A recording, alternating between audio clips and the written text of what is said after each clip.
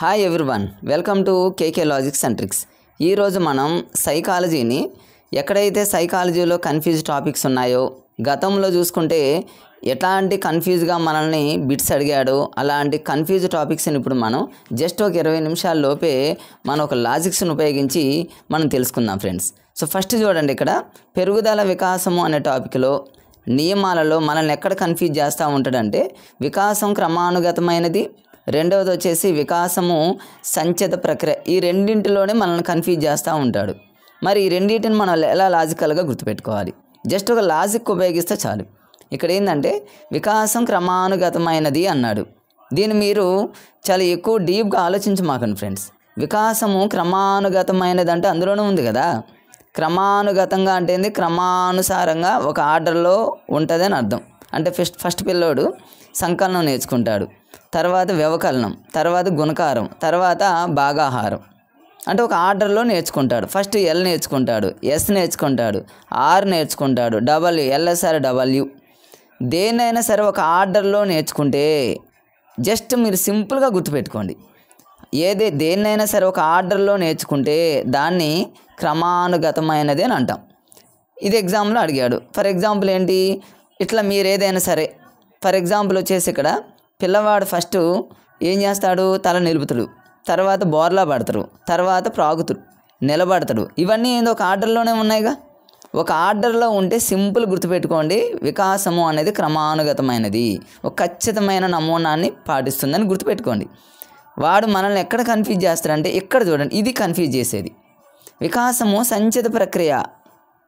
దీనిని లాజిక్గా ఎలా గుర్తుపెట్టుకున్నానంటే గుర్తుపెట్టుకోండి ఫ్రెండ్స్, మీరు కూడా సంచిత ప్రక్రియని మీరు సంచి అనుకోండి. గతంలో నేను డిఎస్సి ప్రిపేర్ అయ్యేటప్పుడు మాకు డిఎస్సి చెప్పేటటువంటి టీచర్ మాకు మంచిగా ఒక కోడ్ చెప్పడం జరిగింది. దీన్ని నేను ఆ రోజు రాసుకున్నా ఫ్రెండ్స్. ఏంటంటే సంచి అన్నారు. సంచి అంటే జనరల్గా ఏంటి? అందులో సరుకులు ఏదో ఒకటి పెట్టుకుంటాంగా. మనం దేన్నైనా సరే ఆ సంచిని ఆధారంగా చేసుకునే మనం ఏ పని చేయాలన్నా ఇక్కడ కూడా అంతే. సంచిని ఆధారంగా చేసుకొని వాడు ఎగ్జామ్లో రేపు ఏం చేస్తారంటే దేన్నైనా సరే ఒక ఆధారంగా తీసుకొని సంకలనం నేర్చుకుంటాడు. అంటే ఆధారంగా అనే పదం ముందు వాడతాడు ఫ్రెండ్, గుర్తుపెట్టుకోండి. ఇప్పుడు మీరు ఆధారంగా అంటే ఏం గుర్తుపెట్టుకోవాలి? సంచి అని గుర్తుపెట్టుకోండి. సంచిని ఆధారంగా చేసుకొని, సంచిలో ఏమి ఉండొచ్చు? సహజంగా దంతాలు ఉండొచ్చు, కొత్త కొత్త పదాలు ఉండొచ్చు. వాడు రేపు ఎగ్జామ్లో అడుగుతారు. ఒక పిల్లవాడు అకస్మాత్తుగా ఒక కొత్త పదాన్ని మాట్లాడాడు. ఇదేంటి? సంచిత ప్రక్రియనా లేకపోతే వికాసం అనేది మరి స్టార్టింగ్లో ఒక క్రమానుగతమైనదా? మీరు ఈజీగా గుర్తుపట్టచ్చు. మరి సడన్గా ఒక కొత్త పదాన్ని మాట్లాడాడంటే ఆ కొత్త పదం ఎందులో ఉంది? సంచిలో ఉందని గుర్తుపెట్టుకోండి. మీరు పిల్లవాడికి సడన్గా దంతం వచ్చింది, సంచిలో ఆల్రెడీ దంతాలు ఉన్నాయని గుర్తుపెట్టుకోండి. లేదా దేన్నైనా ఆధారంగా చేసుకొని పిల్లవాడు చేస్తాడు. ఆధారంగా అంటే సంచిని ఆధారంగా అన్నట్టు గుర్తుపెట్టుకోండి ఫ్రెండ్స్.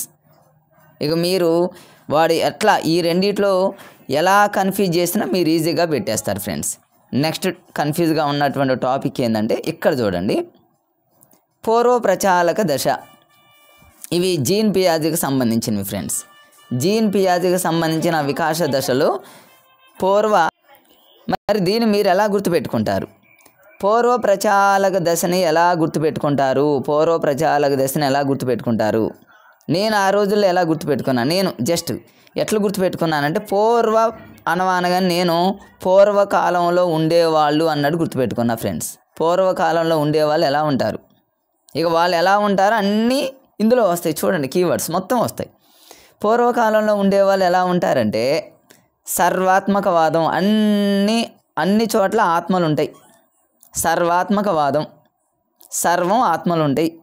అంటే అన్నింటికి ప్రాణం ఉంటుంది. ప్రాణం లేని వాటికి కూడా ప్రాణం ఉంటుంది. సూర్యుడికి ప్రాణం ఉంటుంది, చంద్రుడికి ప్రాణం ఉంటుంది. మనం ఎటు వెళ్తే అటు చంద్రుడు వస్తున్నాడు కాబట్టి ప్రాణం ఉంది. చూడండి పూర్వీకులను మీరు. పూర్వకాలంలో ఉండే వాళ్ళందరూ ఇలానే అనుకుంటారు. సూర్యుడికి ప్రాణం ఉంది, చంద్రుడికి ప్రాణం ఉంది, సర్వం అన్నిటికీ ఆత్మ ఉంది. ఇలా అనుకునేది ఎవరు ఫ్రెండ్స్ చెప్పండి? పూర్వకాలంలో ఉండే వాళ్ళకి. అలా గుర్తుపెట్టుకోండి. మరి పూర్వకాలంలో ఉండే వాళ్ళకి ఇంకొకటి ఉంటుంది, అహం కేంద్రం. అహం కూడా ఎక్కువ ఉంటుంది పూర్వకాలంలో ఉండే వాళ్ళకి. అహం అలా ఉంటుందని గుర్తుపెట్టుకోండి. నెక్స్ట్ వచ్చేసి పూర్వకాలానికి చూడండి, పూర్వకాలంలో ఉన్నటువంటి వాళ్ళు పిల్లలు బొమ్మలు స్నానం చేయిస్తారు, ఎందుకంటే బొమ్మలకు కూడా ప్రాణం ఉందని. పాలు దాపిస్తారు పిల్లలు, బొమ్మలకు ప్రాణం ఉందని. మళ్ళీ తర్వాత అహం కేంద్రవాదం, అది ఆల్రెడీ చెప్పడం జరిగింది ఫ్రెండ్స్. నెక్స్ట్ చూడండి ఫ్రెండ్స్, ఒక్క నిమిషం. ఈ విధంగా మనం పూర్వకాలంలో ఉండే వాళ్ళకి అహం ఎక్కువగా ఉంటుందని, సర్వాత్మకవాదం అంటే సర్వం అన్నిటికీ ఆత్మ ఉంటుందని, ప్రతిదానికి ప్రాణం ఉంటుందని మరి అనుకుంటూ ఉంటారు. నెక్స్ట్ వచ్చేసి ఇంకా పూర్వకాలంలో ఉన్నటువంటి వాళ్ళకి ఇంకా కొన్ని ఏంటంటే, పూర్వకాలంలో ఉండే వాళ్ళకి పదిలపరుచుకునే భావన ఉంటుంది ఫ్రెండ్స్. పదిలపరుచుకునే భావన లోపం అంటే మీరు ఎలా చూడండి, పూర్వకాలంలో ఉండేవాళ్ళు ప్రతిదాన్ని ఏం చేస్తారంటే చాలా జాగ్రత్తగా పదిలపరుచుకుంటారు, చాలా కేర్గా ఉంటారని గుర్తుపెట్టుకోండి. అంటే మీరు దీన్ని ఇంకా ఎలా గుర్తుపెట్టుకుంటారు, ఎలాగా అంటే మరి 100 రూపీస్ ఒక కాగితం ఉంచి 100 రూపీస్కి చిల్లర చూపిస్తే మరి ఆ రెండిట్లో ఏది కావాలని ఆయన అంటే వాళ్ళు 100 రూపీస్ కాయిన్సే కావాలంటారు. అంటే పూర్వకాలంలో ఉండే వాళ్ళందరూ చూడండి, వాళ్ళు అంతగా ఆలోచించరు ఫ్రెండ్స్. సో ఇలా గుర్తుపెట్టుకోండి మీరు. పదిలపరుచుకునే భావన అంటే అర్థం ఏంటి, పదిలపరుచుకోవడం అంటే వాళ్ళు చాలా జాగ్రత్తగా ఉంటారు అనే ఒక లాజిక్ గుర్తుపెట్టుకోండి. పదిలపరుచుకునే భావన మీనింగ్ ఏంటంటే, కిలో పత్తి బరువా కిలో బండ బరువా అంటే వాళ్ళు కిలో పత్తే ఎక్కువ బరువు ఉంటుంది అంటారు. ఇట్లా ఆకారానికి సంబంధం లేకుండా వాళ్ళు ఇట్లా కన్ఫ్యూజ్గా ఉంటారు. కాబట్టి వాళ్ళందరూ ఎవరు అంటే పూర్వకాలంలో వాళ్ళే అని గుర్తుపెట్టుకోండి. ఇంకొక లోపం ఉంది ఫ్రెండ్స్, ఇక్కడ లేదు, అవిపర్యాత్మక భావన లోపం. అంటే దాని అర్థం ఏంటంటే 3 4 12 అంటారు, కానీ 4 3 ఎంత అంటే తెలియదు అంటారు. అంటే ఇవన్నీ ఎవరికి సంబంధించినవంటే పూర్వకాలంలో ఉండే వాళ్ళు అన్నట్టు గుర్తుపెట్టుకోండి. ఇక చూడండి, మీకు బిట్టు ఏదైనా ఒక వస్తువుకు ప్రాణం ఉంది అని వాటికి స్నానం చేపిట్టు, ఇదేంటి పూర్వకాలంలో పూర్వభావనాత్మకం, ఫినిష్ అయిపోయింది. పదిలపరుచుకోవడం ఎవరు, చాలా జాగ్రత్తగా ఉండటం ఎవరు, పూర్వకాలం. చంద్రుడు ప్రాణం ఉంది ఎవరు, పూర్వకాలం. అహం ఎక్కువగా ఎవరికి ఉంది, పూర్వకాలం. సర్వాత్మకవాదం అన్నిటికీ ఆత్మ ఉన్నదని ఎవరు, పూర్వకాలం వాళ్ళు. ఇట్లా మీరు లింక్ చేసుకొని గుర్తుపెట్టుకుంటే చాలా ఈజీగా గుర్తుంటాయి ఫ్రెండ్స్. నెక్స్ట్ ఇక్కడ ఇది ఒకటి కన్ఫ్యూజ్ టాపిక్ ఏంటంటే, వ్యక్తంతర వైయక్తిక భేదాలు, వ్యక్తంతర్గత వైయక్తిక భేదాలు అంటాడు. దీన్ని మనం లాజిక్గా ఎలా గుర్తుపెట్టుకోవచ్చు, ఫస్ట్ నేను రెండోది చూడండి, వ్యక్తంతర్గత అనే దాన్ని మీకు ఒక లాజిక్ చెప్తా. ఇక్కడ చూడండి, వ్యక్తంతర్గతలో రా కింద గావత్తుంది. రా కింద గావత్తుందంటే అర్థం ఏంటంటే, అంటే ఆ వ్యక్తిలోనే చూడాలి మనం. అంటే ఒక వ్యక్తి ఆటల్లో బాగా ఆడతాడు, బట్ చదువులో లేడు అంటే ఆ వ్యక్తినే మనం పోల్చాలి. రా కింద గావత్తుందంటే కేవలం ఆ వ్యక్తిలో ఉన్నటువంటి క్వాలిటీసే చూడాలి. మరి వ్యక్తంతర అనే దాంట్లో ఎక్కడ రా కింద గావత్తురు అనే పదం లేదు. అంటే ఒక వ్యక్తిని ఇంకొక వ్యక్తితో పోల్చాలి. అంటే 2 వ్యక్తులు ఉంటారు ఇక్కడ, లేదా ఇంకెక్కువ ఉండొచ్చు. అట్లా గుర్తుపెట్టుకోండి. వ్యక్తంతర అంటే ఏంటంటే ఇక్కడ రా కింద గావత్తు అనేది లేదు కాబట్టి అంటే ఆ ఒక్కదానే లాజిక్గా మీరు పట్టుకోండి. ఇక్కడ చూడండి, రా కింద గావత్తుంది. రా కింద గావత్తుంది అంటే కేవలం ఆ వ్యక్తిలోనే 2 ఉంటారు. రా కింద గావత్తుందంటే ఆ వ్యక్తిలోనే 2ని చూడాలని అర్థం. అట్లా లాజిక్గా గుర్తుపెట్టుకోండి. ఈ ఎగ్జాంపుల్స్ అన్నీ మీకు వస్తాయి ఫ్రెండ్స్. చూడండి, కావాలంటే వీటిని మీరు స్క్రీన్ షాట్ కూడా తీసుకోండి. నేను చెప్పే లాజిక్ కనుక మీకు అర్థమైతే ఈ ఎగ్జాంపుల్సే కాదు ఫ్రెండ్స్, నంబర్ ఆఫ్ ఎగ్జామ్స్ని మీరు చేయగలరు. నెక్స్ట్ ఎక్కడ కన్ఫ్యూజ్ అయ్యే అవకాశం ఉందంటే ఇది ఒకటి చూడండి friends. వెస్ట్లర్ intelligence scare for children అంటే WISC అని అంటారు. వెస్ట్లర్ ఇంటెలిజెన్స్ స్కేల్ ఫర్ చిల్డ్రన్. ఒక్క నిమిషం ఆగండి ఫ్రెండ్స్. సో ఫ్రెండ్స్, దీన్ని మనం ఎలా గుర్తుపెట్టుకోవాలి, వెస్ట్లర్ ఇంటెలిజెన్స్ స్కేల్ ఫర్ చిల్డ్రన్ అంటే WISC అంటారు. WISC whisk. దీంట్లో శాబ్దిక పరీక్షలు ఉంటాయి, అశాబ్దిక పరీక్షలు ఉంటాయి, మీ అందరికీ తెలుసు ఫ్రెండ్స్. విస్క్లో చూడండి, నేను ఒక చిన్న లాజిక్ చెప్తాను మీకు. విస్క్లో W అన్నాడు కాబట్టి W అంటే మీరు హోల్ అని గుర్తుపెట్టుకోండి. హోల్ అంటే శాబ్దిక ప్లస్ అశాబ్దిక అంటే 2 పరీక్షలు ఉంటాయని గుర్తుపెట్టుకోండి. అదొక లాజిక్. W అంటే హోల్ అని గుర్తుపెట్టుకోండి. హోల్ అంటే అర్థం ఏంటి, శాబ్దిక ప్లస్ అశాబ్దిక, అదొక లాజిక్. నెక్స్ట్ ఎస్ అన్నాడు. ఎస్ అంటే శక్తి పరీక్ష అని గుర్తుపెట్టుకోండి. సి అన్నాడు. సి అంటే అర్థం ఏంటంటే చిల్డ్రన్ కదా. చిల్డ్రన్స్ ఎప్పుడైనా ఒక పాఠశాలలో జాయిన్ అయ్యేటప్పుడు ఫస్ట్ 5 years రావాలి ఫ్రెండ్స్. మరి వాడికి 10th class అయిపోయిందంటే 15 years. అంటే ఒక చిల్డ్రన్ అని ఎప్పుడైనా కనుక విస్క్లో చిల్డ్రన్ ఉంది కాబట్టి వాడు ఎగ్జామ్లో అడుగుతారు ఏ సంవత్సరం నుంచి ఏ సంవత్సరం వరకు పిల్లలకి మనం ఈ పరీక్షను పెడతాము, దీన్ని యూజ్ చేస్తామంటే 5 to 15. 5 అంటేనేమో జాయినింగ్ ఏజ్, 15 అంటేనేమో 10th class నుంచి బయటకు వచ్చేటటువంటి ఏజ్ అని మీరు లాజిక్ గుర్తుపెట్టుకోండి. ఇందులో రేపు ఎగ్జామ్లో మనల్ని కన్ఫ్యూజ్ చేయడానికి అవకాశం ఉన్న టాపిక్ ఏంటంటే మరి ఇక్కడ శాబ్దిక పరీక్షలు అన్నాడు ఫ్రెండ్స్. శాబ్దిక పరీక్షలు అదేవిధంగా వచ్చేసి ఇక్కడ అశాబ్దిక పరీక్షలు అన్నాడు. శాబ్దిక పరీక్షలు 5 ఉంటాయి, అశాబ్దిక పరీక్షలు వచ్చేసి 5 ఉంటాయి.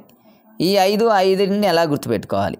చిల్డ్రన్ అన్నాను ఇందాక నేను విస్క్లో వెస్ట్లర్ ఇంటెలిజెన్స్ స్కేల్ ఫర్ చిల్డ్రన్ అన్నా నేను. చిల్డ్రన్ అంటే అర్థం ఏంటి? పిల్లలు సహజంగా ఒక పాఠశాలలో ఎవరైనా సరే అవ్వ ఉంటారు, ఆయమ్మ ఉంటారు కదా, దానికి సంబంధించి ఒక కోడ్ పెట్టా ఫ్రెండ్స్. అవ్వ పిల్లలు అంటారు స్కూల్లో, అవ్వ పద సమోసాలు తిందాం. పిల్లలు ఆయమ్మతో అంటూ ఉంటారు, అవ్వ పద సమోసాలు తిందాం.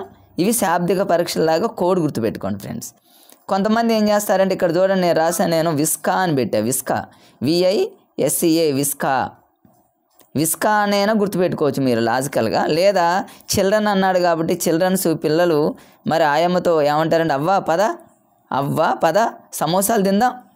ఈ లాజిక్ గుర్తుపెట్టుకుంటే మీకు ఈ 5 శాబ్దిక పరీక్షలు గుర్తుంటాయి ఫ్రెండ్స్. మరి అశాబ్దిక పరీక్షలను ఎలా గుర్తుపెట్టుకోవాలి? అశాబ్దిక పరీక్షలను ఎలా గుర్తుపెట్టుకుంటారంటే అక్కడే పిల్లలు మరి ఉంటారు, వాళ్ళు ఏమంటారు చీచి బావ్. చీచి నేను ఇక్కడ రాసాను చూడండి ఫ్రెండ్స్ కోడ్, కావాలంటే స్క్రీన్ షాట్ తీసుకోండి. చీచి బావ్ BAV ఇంగ్లీష్లో ఇది రాయండి, దీన్నేమో తెలుగులో రాయండి. చీచి బావ్, చీచి బావ అలాగా గుర్తుపెట్టుకోండి. పాఠశాలల్లో అమ్మాయిలు కూడా ఉంటారు కాబట్టి మీరు జస్ట్ అట్లా కొండ గుర్తుగా గుర్తుపెట్టుకోండి ఫ్రెండ్స్. చీచి బావ్ అన్నట్టు గుర్తుపెట్టుకోండి. లాజిక్గా మీరు లైఫ్లో మర్చిపోరు అనమాట. నెక్స్ట్ వచ్చేసి ఇక్కడ చూడండి, డ్రా ఏ పర్సన్ టెస్ట్ అంటారు. మీకు ఇందులో ఈజీగా చూడండి, డ్రా అనగానే మీకు డ్రాయింగ్ అని గుర్తొచ్చిందిగా. డ్రాయింగ్ ఎవరైనా బాగా మంచిగా వేస్తారు కాబట్టి మనం ఏం చేయాలంటే గుడ్ ఎనఫ్ అని గుర్తుపెట్టుకోండి. గుడ్ డ్రాయింగ్ అనగానే మీకు గుడ్ అని గుర్తుపెట్టుకోండి. గుడ్ ఎనఫ్లో ఆఫ్ అనే పదం వస్తుందిగా. ఆఫ్ అనే పదం వస్తుంది కాబట్టి ఇక్కడ చూడండి ఏ వయసు పిల్లలకి దీన్ని యూజ్ చేస్తారంటే 3.5 to 13.5 ఆఫ్ అనే పదం వస్తుంది. గుడ్ ఎనఫ్ అన్నాం. ఎంత లాజిక్ గుర్తుపెట్టుకోవచ్చు ఫ్రెండ్స్ చూడండి. డ్రా ఏ పర్సన్ టెస్ట్ డ్రాయింగ్ అనుకోండి, డ్రాయింగ్ మంచిగా గీస్తారు కాబట్టి గుడ్ ఎనఫ్ అనండి. ఎనఫ్ అంటే ఆఫ్ కాబట్టి 3.5 to 13.5 అన్నట్టు గుర్తుపెట్టుకోండి ఫ్రెండ్స్. చాలా ఈజీగా మీరు గుర్తుపెట్టుకోవచ్చు. ఇవి రెండు ఒకటి కన్ఫ్యూజ్ చేస్తున్నారు ఫ్రెండ్స్ ఈ మధ్యకాలంలో. ఒకటి తిరియక్ పద్ధతి క్రాస్ సెక్షనల్ మెథడ్ అంటాడు, రెండవది అనుదైర్ఘ్య పద్ధతి దీన్ని లాంగిట్యూడినల్ మెథడ్ అని అంటారు. ఈ రెండింటిని ఎలా లాజిక్గా గుర్తుపెట్టుకోవచ్చు. దీనికి కూడా మాకు కోచింగ్ ఇచ్చినటువంటి ఆ సార్ మాకు చాలా చక్కగా లాజిక్ చెప్పడం జరిగింది ఫ్రెండ్స్. ఆ లాజిక్ని ఇప్పుడు మీకు చెప్తున్నా. ఏంటో లాజిక్ అంటే తిరియక్కలో తిరగటం అని గుర్తుపెట్టుకోమన్నాడు మమ్మల్ని. ఏంటి తిరగటం? పాఠశాలలో ఒక టీచరు ఒకే సంవత్సరంలో ఒకసారి ఫస్ట్ క్లాస్కి పోతాడు ఒక పీరియడ్, ఇంకొక పీరియడ్ సెకండ్ క్లాస్కి వెళ్తాడు, తర్వాత థర్డ్ క్లాస్కి వెళ్తాడు. 1 year ఒక్క సంవత్సరంలోనే ఫ్రెండ్స్. అంటే ఫస్ట్ క్లాస్ అంటే ఎన్ని సంవత్సరాలు? 5 years. సెకండ్ క్లాస్ అంటే 6 years, థర్డ్ క్లాస్ అంటే 7 years, ఫోర్త్ క్లాస్ అంటే 8 years. అంటే ఒకే సంవత్సరంలో డిఫరెంట్ ఇయర్స్ పిల్లల కోసం తిరుగుతూ ఉంటాడు టీచరు. తిరియక్ అనగానే మీరు తిరగటం గుర్తుపెట్టుకోండి. ఒకే సంవత్సరంలో టీచర్ పాఠశాలలో ఒకసారి 1వ తరగతి, ఒకసారి 2వ తరగతి, ఒకసారి 3వ తరగతి, ఒకసారి 4వ తరగతి, ఒకసారి 5వ తరగతి అంటే ఇట్లా తిరుగుతూ ఉంటాడు. అంటే మీకు ఈజీగా గుర్తొచ్చింది ఫ్రెండ్. ఫస్ట్ క్లాస్కి వెళ్ళిందంటే 5 years, సెకండ్ క్లాస్కి వెళ్ళిందంటే 2 years. అంటే ఒకే సంవత్సరంలో వేరు సంవత్సరాల పిల్లల్ని పరిశీలిస్తే దాన్ని తిరియక్ అని గుర్తుపెట్టుకోండి. ఇక తిరగకుండా లాంగ్ ఇంకెటు తిరగడు ఆయన. ఒకే సంవత్సరంలో ఒక సంవత్సరంలో అంటే ఒకే వయసు ఉన్నటువంటి పిల్లల్ని లాంగ్గా అబ్జర్వ్ చేయటం. అంటే ఫర్ ఎగ్జాంపుల్ ఒక ఫస్ట్ క్లాస్లో చూసినటువంటి పిల్లల్ని చూసినటువంటి teacher second class, third class, fourth class, fifth, sixth, seventh వాళ్ళని 10th క్లాస్ వరకు లాంగ్ వాళ్ళని అబ్జర్వ్ చేస్తూనే ఉంటాడు అనమాట. అంటే ఒకే సంవత్సరంలో వేరు సంవత్సరాలు తిరుగుతూ ఉంటేనేమో తిరియకు. అలా తిరగడు అంటే ఒకటే ఫ్రెండ్స్ గుర్తుపెట్టుకోండి, ఒక్కొక్క క్లాసుకి తిరుగుతూ ఉంటే తిరియకు. ఇక తిరగకుండా ఇక ఒకే క్లాస్ని అబ్జర్వ్ చేసుకుంటూ పోతే మాత్రం అది అనుదైర్ఘ్య. ఏమైనా కన్ఫ్యూజ్ ఉందా ఫ్రెండ్స్? No confuse. నెక్స్ట్ చూడండి, ఇంకా కన్ఫ్యూజ్ వచ్చేసి ఇవి ఆల్రెడీ మళ్ళీ వచ్చినాయి ఫ్రెండ్స్. మళ్ళీ ఇక్కడ పీడిఎఫ్లో రిపీట్ అయినాయి. వ్యక్తంతర ఆల్రెడీ చెప్పా ఫ్రెండ్స్. రా కింద మరొకసారి గుర్తుపెట్టుకున్న, రా కింద గావత్తు వచ్చింది అంటే ఆ వ్యక్తిలోని ఇద్దరిని పోల్చాలి అన్నట్టు గుర్తుపెట్టుకొని మీరు లైఫ్లో మర్చిపోరు. పూర్వకాలంలో ఉండే వాళ్ళందరూ ఎలా ఉంటారు? సర్వాత్మకవాదం, అహం ఉంటుంది, అన్నిటికి ఆత్మ ఉంటుంది, మరి వీటికి పదిలపరుచుకుంటారు. ఇవన్నీ మీకు సంచిత అనగానే మీకు సంచిలో గుర్తుపెట్టుకోండి, సంచిని ఆధారంగా చేసుకొని గుర్తుపెట్టుకోండి ఫ్రెండ్స్. నెక్స్ట్ వచ్చేసి ఇంకా ఇది కూడా ఆల్రెడీ రిపీట్ అయింది ఫ్రెండ్స్, పీడిఎఫ్లో డబుల్ వచ్చేసినాయి. నెక్స్ట్ వచ్చేసి ఇదే ఆల్రెడీ చెప్పడం జరిగింది ఫ్రెండ్స్, ఇది కూడా చెప్పడం జరిగింది, ఇది కూడా అయిపోయింది ఫ్రెండ్స్. ఇది కూడా దీన్ని మర్చిపోమాకండి ఫ్రెండ్స్. 5 to 15 years విస్క్ అనగానే 5 to విస్క్ అంటే చిల్డ్రన్ 5 yearsలో జాయిన్ అవుతాడు, 15 yearsలో ఇంటికి వెళ్ళిపోతాడు, 10th అయిపోయింది. పద సమోసాలు తిందాం, ఇది శాబ్దిక. చీచి బావా అనేది అశాబ్దిక. లేదా దీన్ని విస్కా అని కూడా గుర్తుపెట్టుకోవచ్చు ఇంగ్లీష్ టర్మినాలజీలో. మీరు అలా గుర్తుపెట్టుకోండి. డ్రాయే పర్సంటేజ్, గుడ్ ఎనఫ్, ఆఫ్ మీరు లైఫ్లో మర్చిపోరు ఫ్రెండ్స్.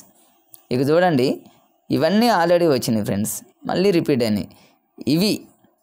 సో ఫ్రెండ్స్, మీకు నా వీడియో నచ్చినట్లయితే అందరికీ షేర్ చేయండి, ఒక లైక్ కొట్టండి. నేను ఇలాంటి ఎక్కడైతే టోటల్గా ఫ్రెండ్స్ మీరు ఎక్కడైతే కన్ఫ్యూజ్ అవుతారో, ఎందుకు అంటే నేను ఆల్రెడీ డిఎస్సి రాశాను, జాబ్ కొట్టాను కాబట్టి ఎక్కడైతే కన్ఫ్యూజ్ అవుతారో నాకు అన్నీ తెలుసు ఫ్రెండ్. ఏ సబ్జెక్ట్లో మనం ఎక్కడైతే కన్ఫ్యూజ్ అవుతామో వాడు ఆ కన్ఫ్యూజ్లోని బిట్స్ ఎలా అడుగుతాడనేది నేను అవన్నీ అనుభవించి అవన్నీ ఫేస్ చేసి ఉన్నా కాబట్టి వాటిని మీకు లాజిక్గా చెప్పాలనే ఉద్దేశంతోనే యూట్యూబ్ ఛానల్ని పెట్టడం జరిగింది ఫ్రెండ్స్. ఇప్పుడు మీకు సైకాలజీలో కొంచెమే చెప్పడం జరిగింది, ఇక మిగతా చాలా ఉన్నాయి.